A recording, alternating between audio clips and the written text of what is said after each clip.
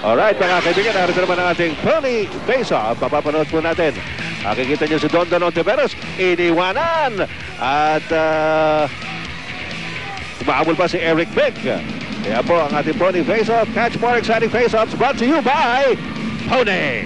San Miguel, yung mga tirador ng Barangay Ginebra will always be contained. Hatfield, Caguioa, kanya they went to someone na hindi in-expected San Miguel to score, si Billy Mamaril. Good fake by Dondon Hontiveros, and he picks up a foul. Got to get Mark Caguioa. That will be his second personal. Danny Sigel nasa bench, ha? Normally, he only played, I think, 7 minutes sa first quarter, no? Hindi nagkaroon nga no second quarter kasi maganda naman ang laro ni Wesley. Pati si Lordy Tugade nandun sa loob, so nagpapalit-palitan doon. Sa loob ng court, nabagitan natin yon. He is a proven winner. 1 championship sa NCAA Juniors, 1 championship. Daniel DePolso gets it back to LA Tenorio. Hontiveros, back to Tenorio. 3-point shot. TM Clash. Atin sa inyo ng TM. He hits 180, 200 3-point makes. Hindi yung attempts lang, ha? Pero makes. And he says he takes all of those shots from 8 different angles around the 3-point area. Samantala si Mark Caguioa is hammered inside. At hindi pumasok ang tira pero nakakuha siya ng foul. Dondon Hontiveros acknowledging that one. Pero sino ba tinawagan? Si Dorian Peña tinawagan. That will be number 3 on Dorian Peña. Caguioa only 6 points a game. And that's a far cry from his average sa series. At alam natin ang Barangay Ginebra likes to get the points from Mark Caguioa. Caguioa into the front court. Sinalubong ni Dondon Hontiveros. Caguioa pa rin. Sumaksak sa loob. And he draws the foul. Ni Rene and Ami De Leon, Portillo, and ito si JJ Helterbrand. Got away from Osen Rosella. And he scores. JJ Helterbrand now with si Danny Sigel. Yes. This is not just probably because of foul trouble. Kaya nga, nakakapagtaka na yan. Nakakapagtaka na yan. Dondon Hontiveros against Caguioa. Jumper by Dondon is good. Dondon Hontiveros now with 14 points in the game. That eases the pressure. Okay, 4 minutes 21 seconds remaining here in the third quarter. Ito ang ating Converse running layup. Panoorin nyo naman itong ginawa ni Dondon. Ang ganda naman. Dondon Hontiveros on the unstoppable running layup. Converse. The first. At ito ngayon si JJ Helterbrand. Helterbrand goes to Mark Caguioa inside. Oh boy. Teardrop to Mark Caguioa. This lead is now down to 7.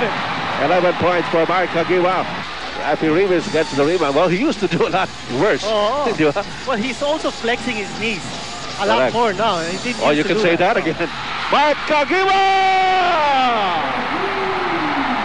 And the lead is down to 3. TM 3 yan. Atin sa inyo ng TM.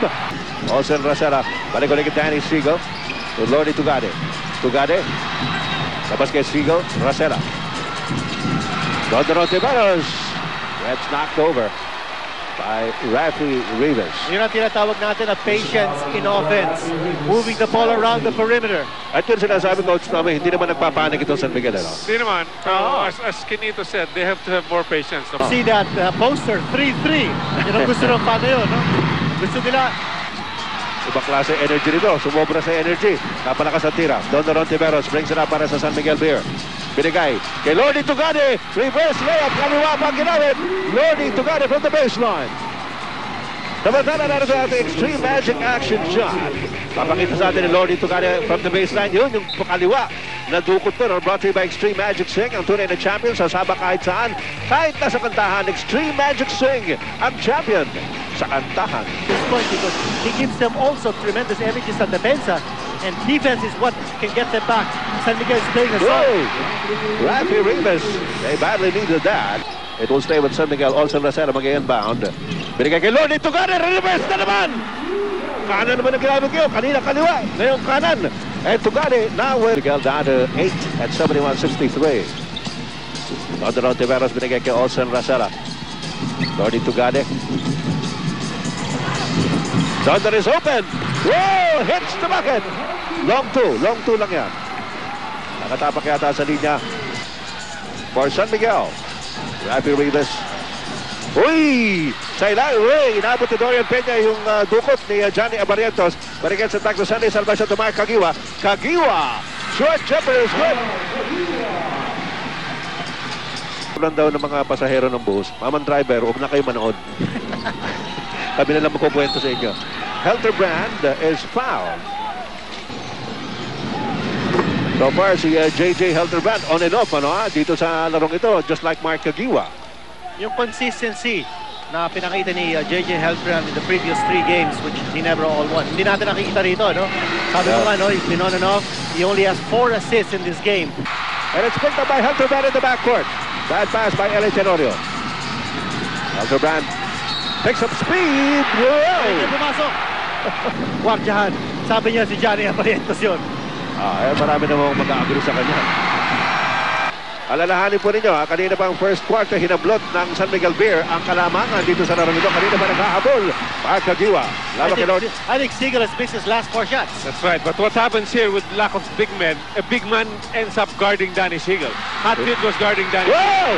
At ayan, Helterbrand, 3-3 sa Vincent Ginebra at pinalakas sa touch mobile. We are deadlocked. Tabla na tayo, mga kapatid. And so tabla pa rin tayo. 6:41 to go.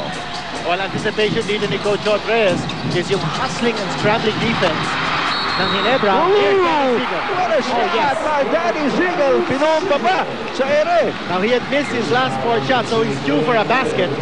In the second and third quarters, nung malaking lamang ng San Miguel, ito, lumipad, binomba.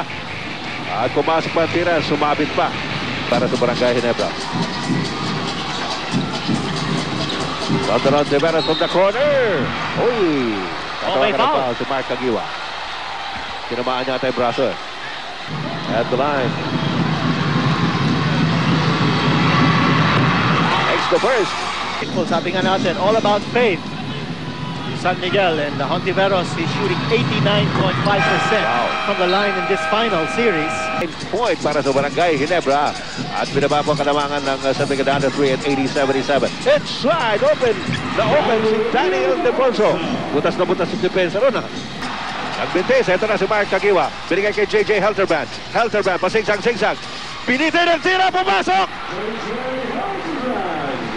One of the best at stopping on a dime, huh? Lordy Tugade. And 3-point country. Dinabas kay Hontiveros. They swing it over to Olsen Rosella for the open shot. Clutch hit. Olsen Rosella. Those are big baskets if you see Mrs. Olsen Rosella. Saka wala kang makikitang nervous dito eh. Ang composure talaga ang importante. Especially when Barangay Ginebra is on the run. Sunday! PF3 sa Vincent TM ang pinalagay sa touch mobile. Kagulo dito sa Araneta Coliseum. Tabla! Mukhang down to the wire finish ito, partner. Ay, ganun talaga ang last 3 minutes. lumilitaw.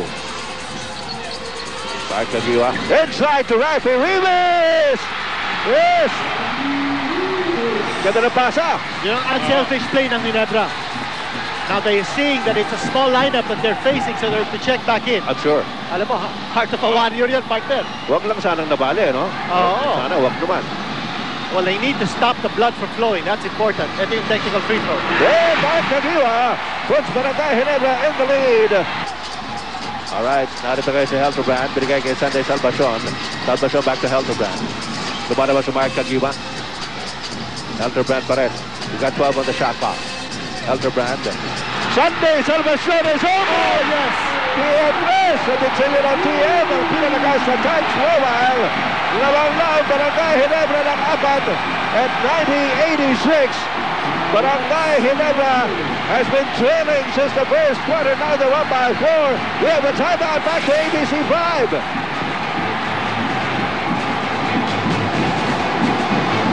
The floor, no? That's because Coach Reyes is just matching up to what Ginebra has on the floor. I think it's important that somebody can establish its own game. That's a big victory. With the TM3 sa Vincent ng TM ang pinalakas sa touch mobile. Danny Siegel pumaposte, bihingi. Binato na kagad. Di Dondon loose ball. Picked up by Daniel Defonso. It goes up. Wala. Siegel chips it in.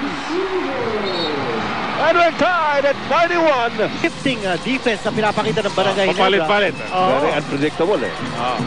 Dondon gets it back to Danny Siegel. Siegel to Lordy Tugade! A big shot by Lordy! TM3 sa Vincent ng TM. pinalakas na touch mobile. 9 points for Lordy Tugade. That's why he's in the game for the 3-point shot. And it's a 2-point lead by San Miguel. We have a timeout.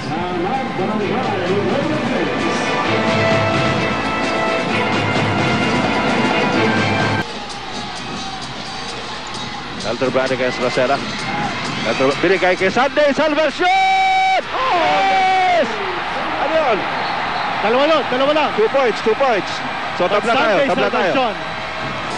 Ito makikita natin. Talagang hinahanap ni JJ Helterbrand oh. Hinahanap niya si Sunday Salvacion. Kumahabol si Lordy Tugade. But he is a tad too late. As Sunday Salvacion scores his 18th point of the game. Penalty. Ito na. Inbound ni Sunday Salvacion. Binigay kay Ronald Tugade. Tugade, umaangat. Hinahanap si Mark Caguioa. Caguioa, 10 seconds to go. Helterbrand has it. Ito na si Helterbrand. One-on-one against Wilson! May foul! And they will send Helterbrand to the line with 2.9 seconds to go. First by Helterbrand is good! Has not missed from the free throw lines again. 9 out of 9. And it makes 2. JJ Helterbrand gives Barangay Ginebra a 2-point lead with a shade under 3 seconds remaining in the game.